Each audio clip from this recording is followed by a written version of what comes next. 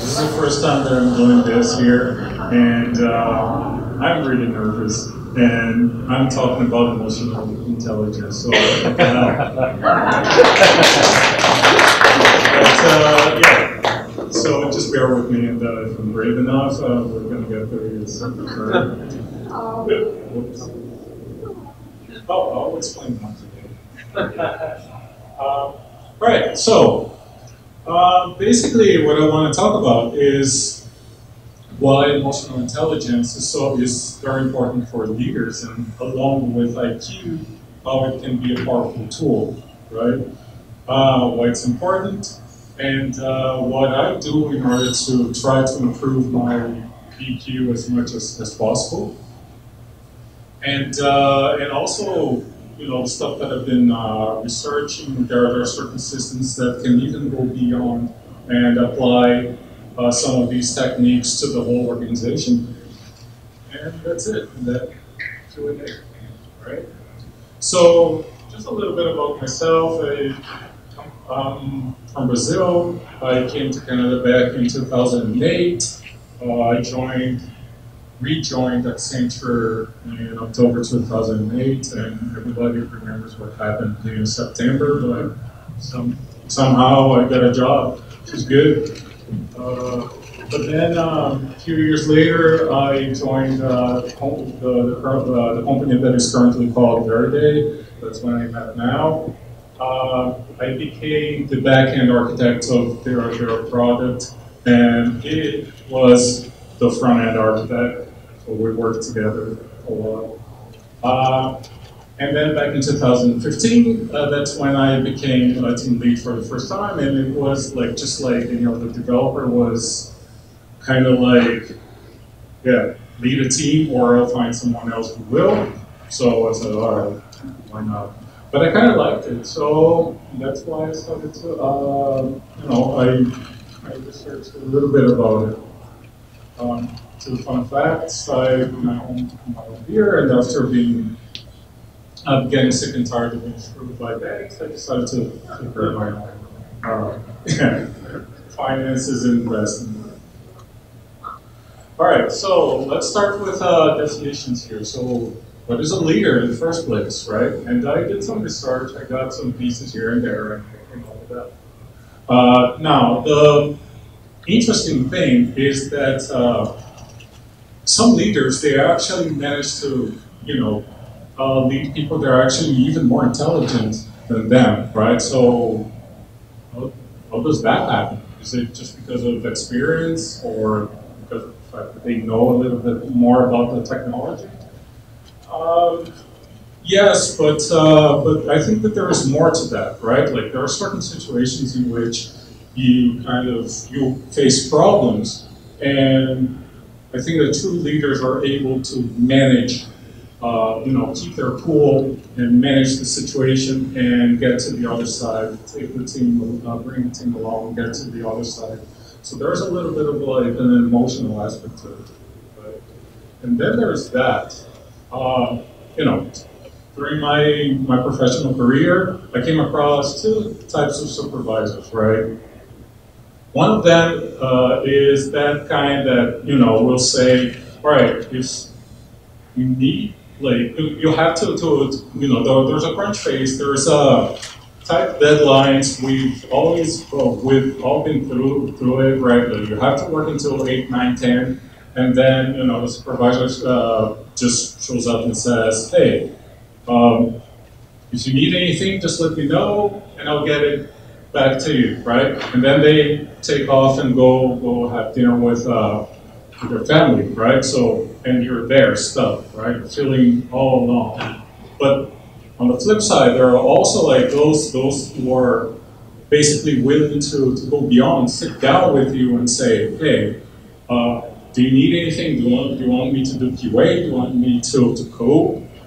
Do whatever, and basically sit down with you. So there are two differences there, right? Like, you've got to remember that in one case, you might get some results, but you may end up with a rotten apple in your basket. On the other hand, you have people who are like not feeling alone and abandoned, and they know and they can see that there is someone that's trying to take care of them, right? So it's a big difference. And you got to remember that we react to emotions on a daily basis, right? So that's why it's important. And these reactions can be beneficial or they can be detrimental, right? And also the way that you react may trigger other reactions to other people, right? So that's why it's so important. And I love that sentence over there. It's because it's so true, right? How many times, you remember something that happened, but you don't remember what you were told, but you remember how you felt, right? So it's a big emotions play a big role on our daily life, and on how we deal with people, how we perform work, and emotions drive people, and people drive performance. Right? And if you still don't believe me, just ask those two guys, right? I digress a little bit here. I'm not talking about leadership, but yet another reason why it's so important to think about emotions, right? So how come that Warren Buffett, I know he's a smart guy, very wise, but he was able to make billions of dollars, whereas the great Sir Isaac Newton, he lost in the stock market equivalent to $20 million in today's money, right? Well, the thing is that Warren Buffett, my hypothesis is that Warren Buffett,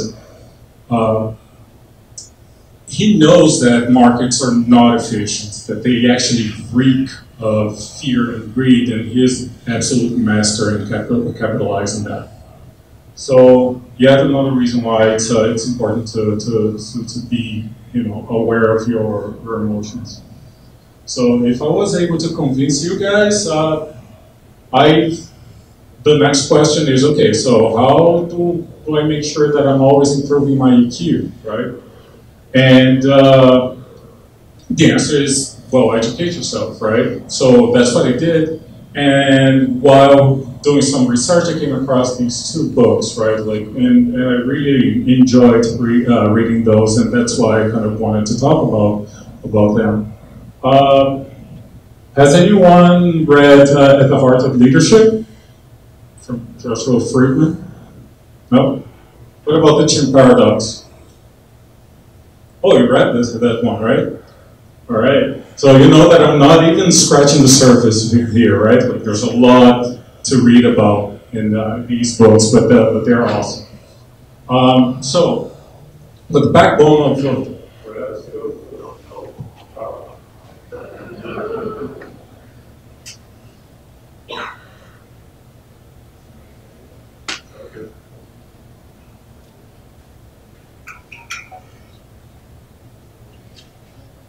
technical difficulties. The backbone is going to be the heart of leadership, but I kind of like I'm drawing parallels here with the Chimp Paradox because they have a lot of things in common. So, and they have a lot of good analogies. So the first step is basically be aware of your emotions, like recognize your patterns, right? Know yourself, right? So Dr. Peters, he uses this very nice analogy, and he breaks the mind down into three main categories, right? So the frontal lobe is the rational side, it's the IQ side, and it's basically the human. It's us, right? But you got to remember that everybody has also the limbic system, and the limbic system is what he calls the chimp, all right? The chimp is basically 5 times stronger and faster than the human, okay? And the reason why it's like that is because it's a survival mechanism. All these stimuli that are coming from outside, your brain is wired in such a way that all this stimuli goes to the limbic system first, and then control might be delegated to the frontal lobe, or it stays in the limbic system, depending on the reactions. So one example is, okay, we're talking about, I don't know, like some algorithm, right?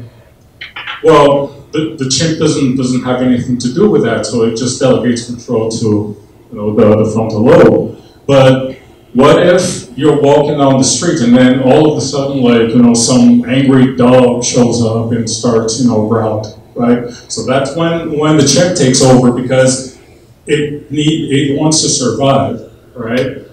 But again, it always it's 5 times stronger, so it always takes it always takes control when it deems necessary. Now the computer is responsible for your memory, your experiences, and automatic behavior, and it's the fastest of all. It's like 20 times faster than a human, 4 times faster than the chimp. Okay. Now, also another thing that we have to be aware of is the number of feelings that we have, and how these feelings can be combined, and they can even escalate. So, for instance, from annoyance, you can escalate to anger, and anger even to rage, right? So, very important to also be aware of the fact that whatever emotion that you're feeling might be escalating.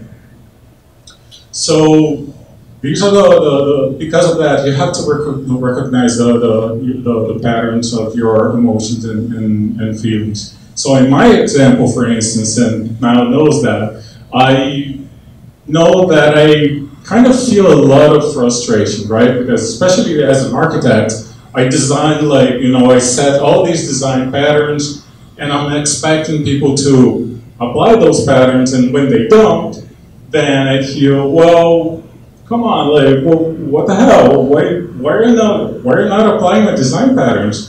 And even worse, why are you applying my anti-patterns? I just wrote this because I didn't have any time, and all of a sudden, that pops up everywhere, right? So I had to basically recognize this and become aware of it. Okay, so that's the first step. Now, the second step is basically how you choose to react, because once again, the reactions that you have might influence other people, so that's why it's so important. Now, coming back to the chimp analogy, the thing is the chimp is always going to respond first, right? And the chimp's main agenda is survival, right? And based on that, it may or may not take control. So now that's why it's important for you to kind of make sure that you upload good behavior, aka autopilots, to your computer, so that over time you build that experience so that every time that the chimp reacts, it accesses that database and goes, okay, I've seen this before. Then I can delegate to either the human or the computer, especially when there is a dispute or a problem that you have to face with the people that we're dealing with. And again, since our first response is always emotional, that's the reason why people who ask you to to count to 10 or something like that. It's because you kind of are giving time for the chimp to calm down, and then finally control is given to the human. Sometimes it might even have to take longer than that. So Dr.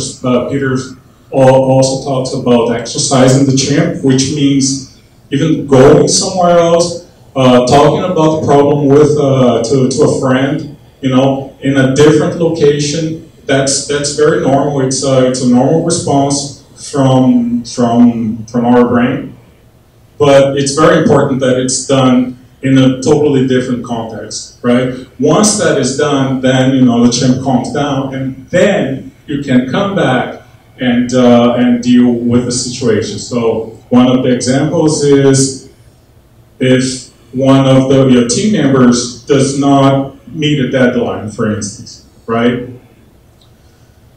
Yeah, so make sure that when you're giving feedback, you're bringing your human to the conversation, because the last thing that you want to do is to bring your chimp, right? And also make sure that the reactions that you're causing on your team member also brings the human and not the chimp. And also always remember, so that slide always reminds me of what Joe Granger used to say. At the end of the day, the bottom line is it's all about positivity, right? Always remember that everything that you do, all the roadblocks that you overcome, they are a lesson that is learned, right? So it's something that you know, you're always building up that experience. So always exercise that optimism, and also everything, every obstacle that you overcome also gets you closer to reach your long-term goals, right? So so always keep that motivation up, remembering that you're always getting closer to your goals. Because when you do that, that's when you finally, you know, become the one, right? So this is where you separate the leaders from the children. Now, leaders, they go beyond, and they have even more attributes, right? Sometimes it's good to kind of forget about all the deadline, the expectations from the client, and you have to remember that we are all human, and we all have families, we all have bills to pay, we all have problems, personal problems that we deal with, right? So always, like, when you're talking about you know, about a problem to one of your team members, just remember that, you know, just always ask first, is everything okay? I mean, do you need some help? Do you need some more time? And stuff like that, because, you know, they might be dealing with personal problems and you don't even know about it, okay? And leaders, they also have like that long-term goal in mind. They always have a sense of purpose. This is what Simon Sinek calls the why. You know, Joshua Friedman calls it the noble goal, and I like to call it my mission. And that's my mission. That's the one that I put in my resume. Again, coming back to when I became a team lead, I noticed that I always like I like to teach. It's something that I really enjoy doing, and it's not in a classroom kind of way, but it's like hands-on, you know, day to day. You know, explaining things to people, drawing diagrams and stuff like that, right? So, and it's kind of like it's something that I want to do for the rest of my career. And everybody should also define their core values, and which is very important, because if your core values, once you know about them, you have to also compare with the core values of your company and see if they match, or if they're compatible. That's when because when they are, that's when you find out that you're working for a great company, you really enjoy doing that. And you always want to work there, and you have a sense of purpose, you want to make a change. Okay.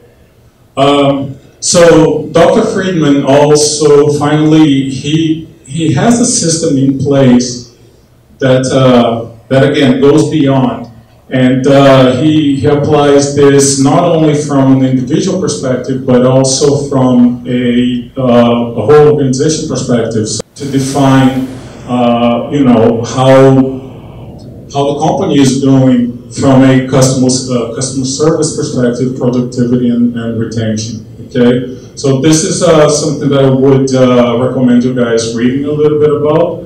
But one more thing that I would like to say is this: you business owners out there, just make sure that your employees are well taken care of, because if you do, they will take care of your customers. And finally, I'm going to give one of Simon Sinek's example here, like when he talks about the Marines. When he asks any one of the members of the Marines, why would you risk your life in order to save someone else's? The answer is basically the same, because that person would do the same for me, right? And this is what trust is all about. It's something that is so fragile and yet so powerful. It's like so hard to gain, to earn. It's actually earned, right? And you have to earn respect even before you earn trust. But when you finally earn that, then you can do beautiful things. I mean, we don't have to go to the extreme of like going behind enemy lines, but the path of a person who joins a company starts with skepticism, right? Like, okay, so this is the new guy. But then as you're showing all your skills, like your IQ skills, then that's when people realize, okay, this guy is on top of their game, his game. He knows what he's talking about. Until you get to the point that you say, okay, when there's a problem and people need help, and then you say, okay, don't worry about it, man. I got your back. I'll help you out, and that's when you that link of trust finally emerges. And when your organization as a whole, when employees they trust the leadership and they trust each other, that's when you get optimal performance. And that's it. You guys have any questions? Tim doesn't want to answer, but you can ask. You can ask the human. I found leaders that have emotional intelligence work very well team and you find that you want to hire in the organization, you have to give that up a little bit, improve this, because you have your management taking care of that. Well, no, as you mean as a business owner, right? Well, thinking of maybe a large corporation where you have multiple services there, you have a team and forward and retention. Those are the most important problems to have. But as you talk about senior managers, directors, whatnot, you still, this emotional intelligence get in the way in that sense, because you have to be a little bit more results oriented. No, I think it kind of trickles down, right? Because but it's from a different level. I've seen cases of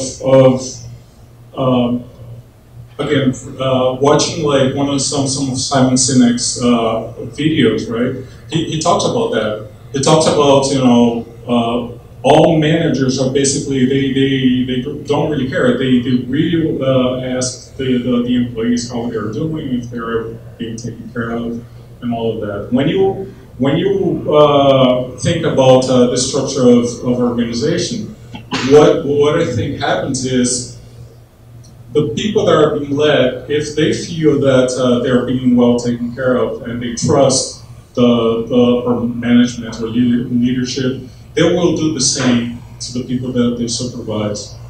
Does it make sense? Yeah. Any other questions? But is it realistic? I mean, I think I've heard that say that the best CEO and so you know, it's part of culture. Somebody who would do it. That's CEO's Social. a social class? And the book that we did about that brings in touch because you need to care about your home.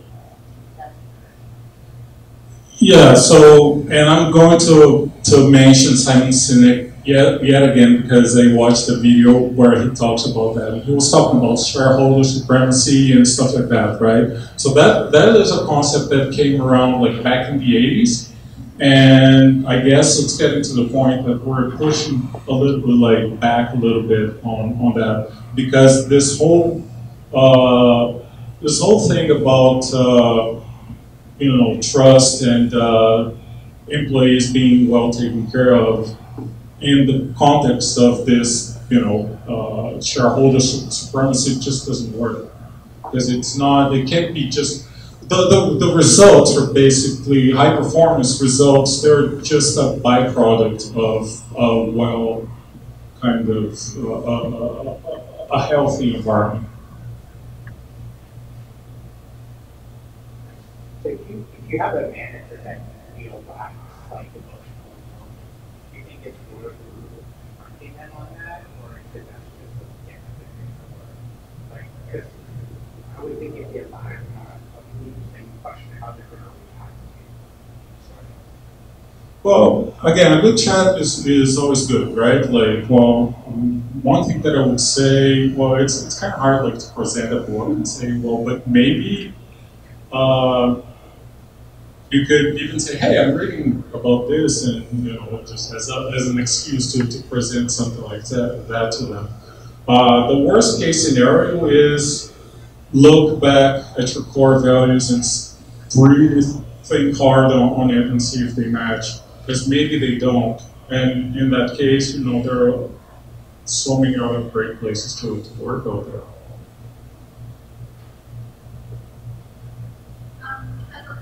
I think there's value in certainly being empathetic, but there's also value in wanting your employees to succeed and perhaps succeed. How do you find that balance between empathy and performance? Well, when it comes to like even the employees kind of outperforming you and stuff like that, I think it's a very healthy way. Like you can be competitive and empathetic at the same time, right?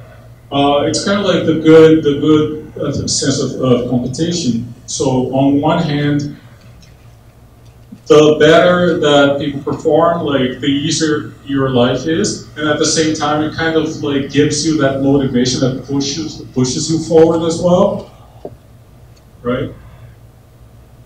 I mean, because someone's beating you, you want to outperform that person as well, right? So it's kind of like gonna get you out of the comfort zone, sort of. I think in